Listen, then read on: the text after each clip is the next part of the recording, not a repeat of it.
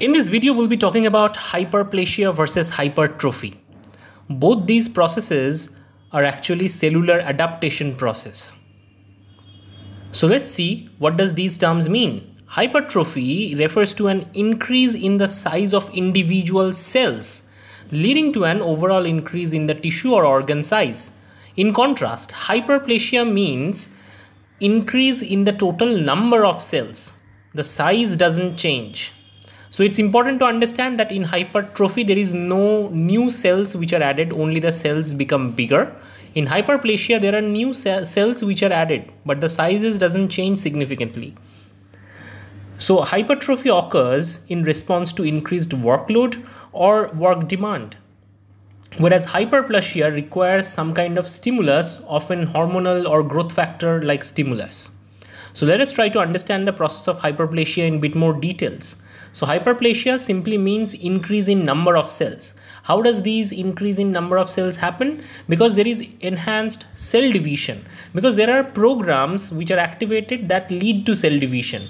That is the essence of hyperplasia. Let's take the example of the hormonal hyperplasia in the female breast. During puberty, there is a dramatic increase in the breast size in females. But how is that possible? Because during pregnancy and also during puberty, the estrogen and progesterone levels fluctuate. That lead to a mammary gland hyperplasia. So these estrogen are steroid hormones, so they bind to estrogen receptors which bind to specific estrogen response element into the DNA. And that lead to transcription of several genes which are responsible for cell division, cellular proliferation. And thereby, there are increase in the number of cells which forms the mammary gland. And that's how the entire breast becomes bigger. Now, hyperplasia can be pathologic and physiologic. This particular example is a physiological hyperplasia. That means nothing has gone wrong. It's natural. Now, there are hyperplasia examples which are actually pathological, like this one. This is a normal endometrium, and this is known as endometrial hyperplasia. That happens due to an imbalance between the estrogen and progesterone level.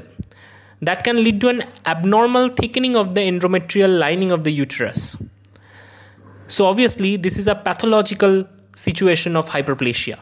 Now, there are many other examples of hyperplasia. For example, when wound healing happens, there are many new cells added which lead to an enhanced wound healing. For example, when there is an injury in the liver, where one part of the liver is damaged or destroyed, that eventually regrows slowly. That means it's also another example of tissue repair, where hyperplasia is the mechanism. There are more cells added which lead to a recovery. Now let's talk about hypertrophy.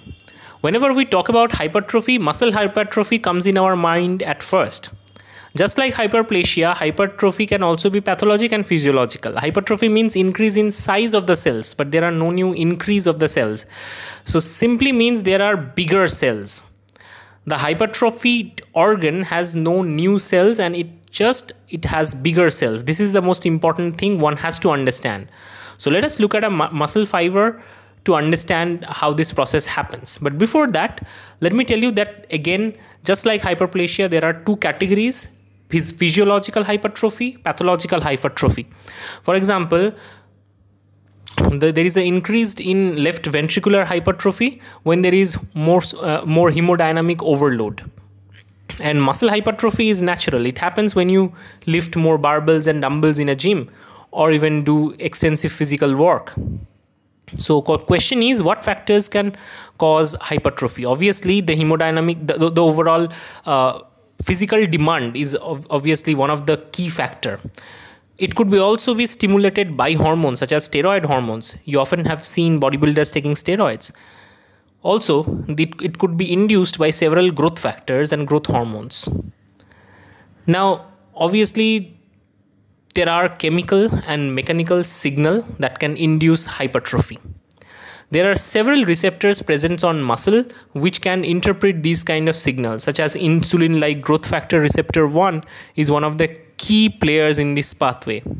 There is myostatin, androgen, there is also osteocalcin. These are potential players. Mechanical signal can also be sensed by integrins, which can lead to muscular hypertrophy. So all of these things lead to increase in muscle protein production, myofibril synthesis, that ultimately lead to a bigger muscle. Now, the massive growth of the uterus during pregnancy is a good example of hormone-induced enlargement. So basically, in this case, what happens is the overall estrogen receptors present in the uterus gets many signals which lead to an increase in the overall size of the uterine cells. So they become bigger.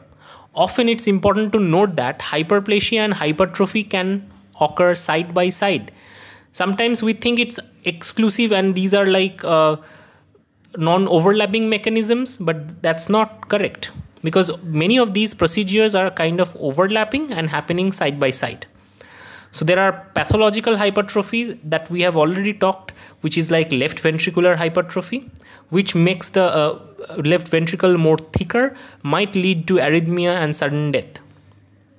What happens here? Here there is an increased production of cellular proteins that make these muscles even bigger. So there are receptors like growth factor receptors, insulin growth factor receptors, there are adrenergic receptor, there are mechanical stretch sensing receptors known as mechanosensors. All of these can ultimately lead to upregulation of several transcription factors such as MEF2, GAL4, NFAT. And all of these things can lead to and synthesis of new contractile protein, induction of embryonic and fetal genes. So ultimately, this can basically lead to a growth of the muscle, which would be leading to a problem. During muscle hypertrophy, it's also seen that alpha form of myosin is replaced by beta isoform. So here is a quick summary about hypertrophy. So I hope you got a quick overview about hypertrophy and hyperplasia. If you like this video, give it a quick thumbs up. Don't forget to like, share and subscribe. See you in the next video.